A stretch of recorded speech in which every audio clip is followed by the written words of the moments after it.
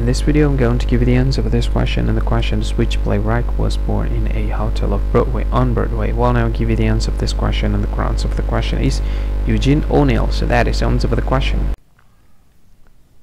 Hi, thank you so much for watching this video.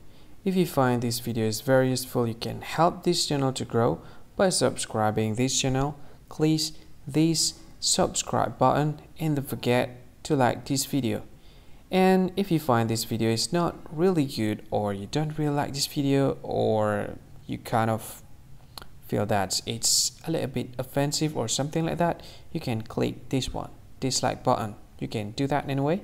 And if you want to share this video with your friend, you can share it by clicking this share button, and you can share it to any social media that you wish that is currently available at this time, like Facebook, Twitter, LinkedIn, and many others, right? And if you want to add this video to your playlist, you can click this one. You can watch this video later, and you can find more options by clicking these three dots. And yeah, don't forget to subscribe. I think that's all of it. Thank you so much for watching this video, and see you again in another video. Bye bye. See you again.